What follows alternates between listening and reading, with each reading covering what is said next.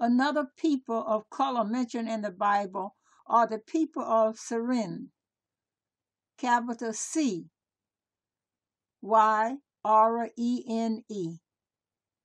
capital Cyrene. The people of Cyrene were African people who lived in what is now Libya, situated on the Mediterranean coast of northern Africa. Cyrene was the chief city of the region known then as Cyrenaica, the nation that bordered Egypt on the west. Cyrene itself lay about 450 miles, that's 720 km, west of Alexandria, Egypt. As we learn in part 1, Egypt, even though northern Africa is often considered Arab today, there were no Arab peoples anywhere in northern Africa in Bible times, Old Testament or New Testament. Only Africans, Arab peoples did not move into Africa until the 7th to the 10th centuries AD, about 1,000 years after the Bible was finished. Cyrene is the African country where Simon of Cyrene came from, that blessed brother who helped the Lord Jesus bear his cross up to Mount Calvary. Matthew 27, verse 32. Simon and his people were descendants of Phut, the third son of Ham, the ancestral father of Africans. Ham was Noah's youngest son. See Genesis 8, verse 19, Genesis 10, verses 1 through 20. Mark, who wrote the Gospel of Mark, was also a man of Cyrene, a North Africa Jew like Simon of Cyrene. Mark was a disciple of Peter, one of Jesus' 3 closest apostles, the apostles who made the blessed confession, "Thou art the Christ, the Son of the living God." Matthew 16, verse 16, to whom the Savior and Lord Jesus Christ gave the keys to the kingdom of heaven. Matthew 16, verse 19. His gospel, the Gospel of Mark, is believed by Bible scholars to have been the first gospel written. It was written about 50 A.D. The Acts of Mark, a book written by a churchman around the 4th or 5th century, about 200 to 300 years after Mark died, says St. Mark was a Cyrenian Jew, and that Mark first preached the gospel in Cyrene to his own people in northern Africa around Libya. This is a very important area where our Bible teachers, our Bible schools, and our Bible seminaries are being imbalanced and therefore not telling the whole truth. They openly teach and preach that Luke was a Greek, but they never mention that Mark was an African. God expects and requires that all of his people be recognized and openly acknowledged, as Romans 2 verse 11 says, "For there is no respect of persons with God." No bias for or against anyone, but God knows. The early church knew, and now we know more about this apostle whom God used first to preach to Cyrenians the good news of salvation through Jesus Christ. To the east of Cyrene, the Coptic church in northern Africa, Egypt, and Ethiopia traces its very origin back to this same St. Mark, who brought the gospel into the area too. As the Coptic liturgy says, "Be glad and rejoice, O Egypt, and her sons and all her borders, for there hath come to thee the Lord of man." This is interesting history, certainly, but that is not all that it is. Mark's establishing the Coptic church in Egypt and Ethiopia also fulfills Old Testament prophecies. Isaiah 19, verses 21 through 25. "And the Lord shall be known to Egypt, and the Egyptians shall know the Lord in that day, and shall do sacrifice and oblation. Yea, they shall vow a vow unto the Lord, and perform it. And the Lord shall smite Egypt. He shall smite and heal it, and they shall return even to the Lord. And he shall be entreated of them and shall heal them. In that day shall there be a highway out of Egypt to Assyria, and the Assyrian shall come into Egypt, and the Egyptian into Assyria, and the Egyptians shall serve with the Assyrians. In that day shall Israel be the third with Egypt and with Assyria, even a blessing in the midst of the land, whom the Lord of hosts shall bless, saying, Blessed be Egypt, my people, and Assyria, the work of my hands, and Israel, mine inheritance. Psalm 68, verse 31. Princes shall come out of Egypt. Ethiopia shall soon stretch out her hands unto God.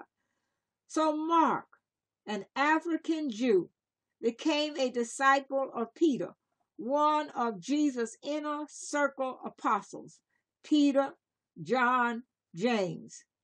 This same Mark was inspired by the Holy Spirit to write a gospel of the Bible, then sent by God into the mission field back to Egypt, the same part of Africa where the Lord Jesus himself lived when he fled as a baby with his family from the wicked King Herod.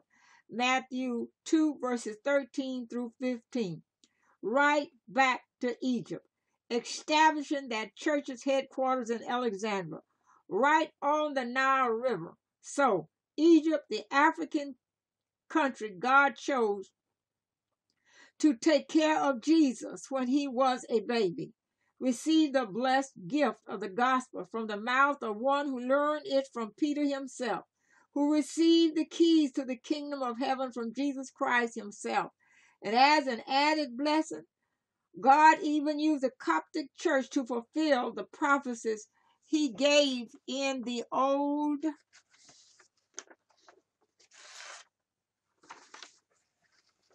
Testament about bringing Egypt to himself and making this African nation one of his people.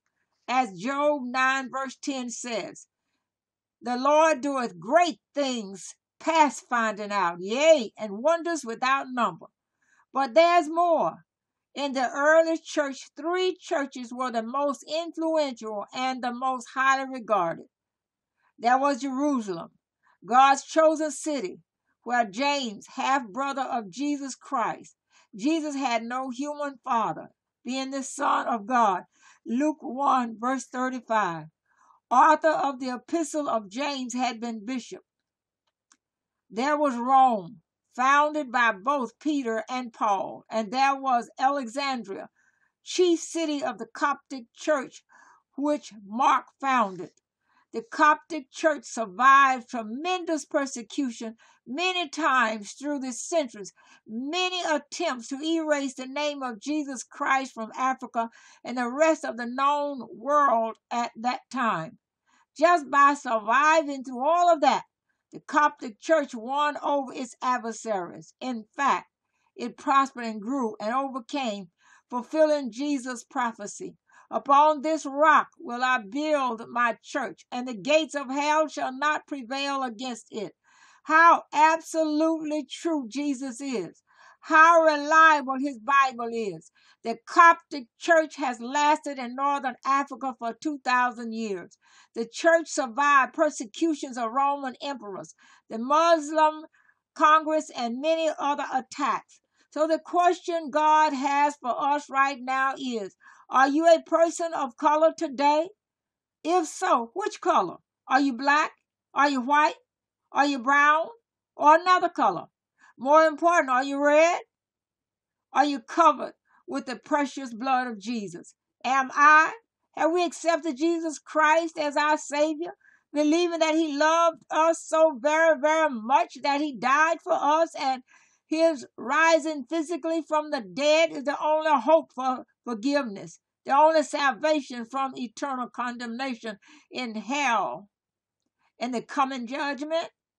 If we've accepted him, are we giving him our all? Are we doing our best for him? Are we telling others about him?